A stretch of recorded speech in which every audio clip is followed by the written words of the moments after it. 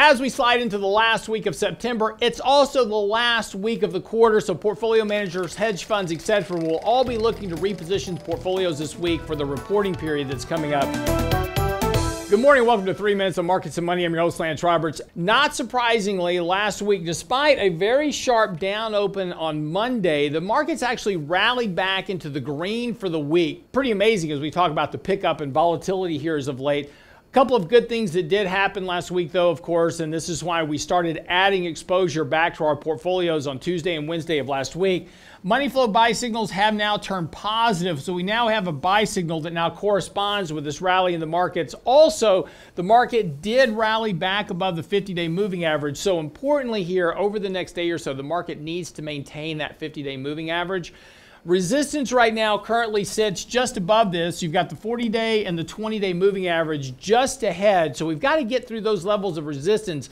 If we can clear those moving averages, particularly the 20-day moving average, by the end of the week, that's going to set up a rally to all-time highs here. Lots of support here for the markets near term, portfolio rebalancing for the end of the quarter.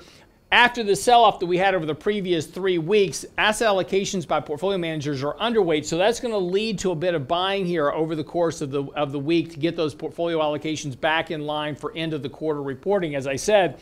And moving into the end of the year is the seasonally strong period of the year, and with a lot of portfolio managers now really trailing performance of the market this year, they're going to be trying to play catch-up in performance into the end of the year as well. That's going to suggest more buying power here, confirming this money flow buy signal. So again, over the next couple of weeks, there is going to be an upside bias to markets. Are we out of the woods entirely just yet? Absolutely not.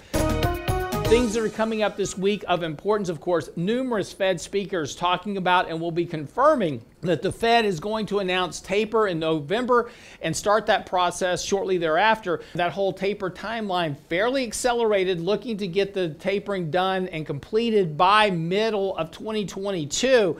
That's going to potentially lead to a pickup in volatility. The Fed's going to have to do a really good job of communicating to try to keep the market stable during that process. The other side of this, of course, is the entire vote that's going on right now on Capitol Hill between the debt ceiling debate issue, trying to get the continuing resolution done, fund the government to keep it from defaulting on its debt, and of course, passing the infrastructure bill and the human infrastructure bill. Huge amounts of debate this week could certainly lead to a bit of volatility here. Not as much concerned about that in the short term. Again, the bias is to the upside here at the moment, but again, those are things worth paying attention to. I'm your host, Lance Roberts, for 3 Minutes of Markets and Money. See you back here tomorrow.